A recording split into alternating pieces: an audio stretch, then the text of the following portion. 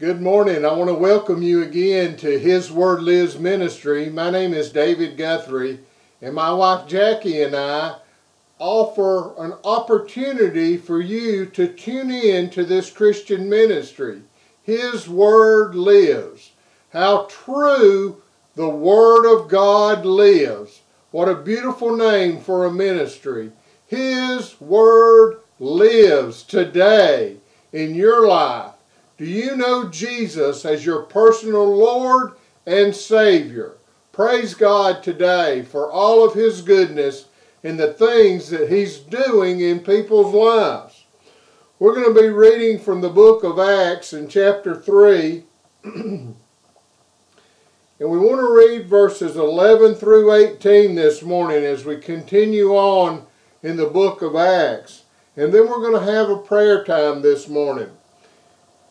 And as the lame man which was healed held Peter and John, all the people ran together unto them in the porch that is called Solomon's, greatly wondering.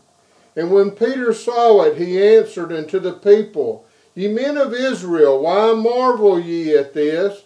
And why look ye earnestly on us, as though by our own power or holiness we had made this man to walk? The God of Abraham, and of Isaac, and of Jacob, the God of our fathers, hath glorified his Son Jesus, whom ye delivered up and denied him in the presence of Pilate, when he was determined to let him go. But ye denied the Holy One and the just, and desired a murderer to be granted unto you, and killed the Prince of Life, whom God hath raised from the dead, whereof we are witnesses.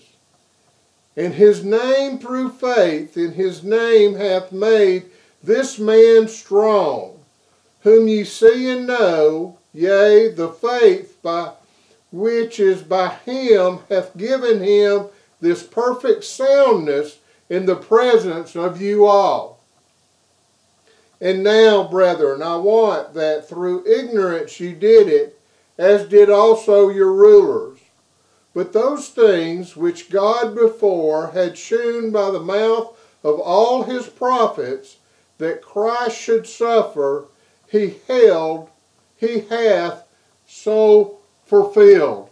We see here where Luke in the story in Acts tells of Peter and John were upon this miracle of this lame man being healed. The people came to Peter and John and were thinking that they had done it. But Peter straightens them out perfectly and tells them that it was Jesus Christ that has healed this man, the God of Abraham and of Isaac and of Jacob, the God of our fathers. He glorifies his Son Jesus Christ through the healing of this man. Now, he also criticized them and lets them know that they were the ones that killed the Holy One, that killed the Prince of Life. Listen, I want to tell you something, that this man was healed through faith in Jesus. And the fulfillment of Christ's suffering has been fulfilled, that had been told by the prophets, the fathers. And Jesus, upon suffering a death on the cross, has risen, and he's alive today. And these scriptures tell in verse 15, whom God hath raised from the dead, whereof we are witnesses. They witnessed Jesus being alive after he was risen from the grave. He now sits at the right hand of the Father, waiting a time when he will come again in the rapture and get the church and take the church from this place. Our most important thing today as Christians is to spread the word that God loves people, the word that God wants people to be saved and have a relationship with him. And the only way that sins can be forgiven in a person's life is through belief and faith in Jesus Christ. The same faith that this man that was lame had. And it was his faith that brought strength into his legs. And he stood up and walked. After many years sitting outside the temple begging for handouts, this man stood up and walked, and a miracle was performed during this time of the early church. Won't you stand up spiritually and be born again and be alive and have your sins forgiven? You can do this by praying to Jesus this very moment and asking Him to forgive you for your sins and telling Him that you believe He is the Son of God. Praise God for the opportunity you have today. Let that be our first prayer request. I'd also like to pray for my friend Wendell Lusk, and he has prayer for the family of Mike Black that has recently passed away. Mike was a friend of ours in high school. I also want to pray for a friend of mine, Abby Todd, and for his wife that's recovering and his son that's pastoring a church. And Veronica Bristol, and she asks prayer that God would cover her up, and she has a need for a job in a job search. Nancy Muthon, I desperately need prayer. Teddy Klein, I have a younger brother that needs a lot of prayers. Been praying for him, but more going up is always appreciated. Audra Davis, thank you, David, for this ministry. I have been fighting asthma for weeks now. Please pray for relief and healing for me. Continued prayer for you in this ministry. Thank you, Audra. We want to pray for Elena Royals. Please pray for me and my family. Carrie Chatham, I need prayer about a situation with my son. I am looking for God's guidance to do what is right. Dorothy Daniel, pray for my father. He has cancer. I just ask the Lord to guide him to the decision that is His will.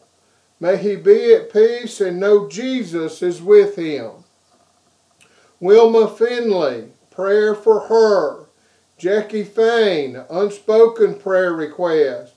I'd also like to pray for these people, Chris Jones and Danny Cochran, Ruth Heiss, Karen House, Nancy Kirby, David Stone, Jerry Casey, Rhonda Hopper, Floyd Guthrie, Chris Jones, Diane Lowe's, Ellen Eubanks, Ben Richardson, Guy Emerson, Joan Eggers, Tommy Anderson, Craig Hanley, Nancy Muthon, Judy Parker, Susan Anderson. I'd also like to pray for Lee Thomas that's recently had surgery, and for his continued recovery, and for Donna and the family. I'd like to pray for a friend, Mike, that works in town here. Had a family emergency and had to go to Florida over the weekend. We want to pray for Tony Couch. My husband has a lot of health issues and I would love prayer.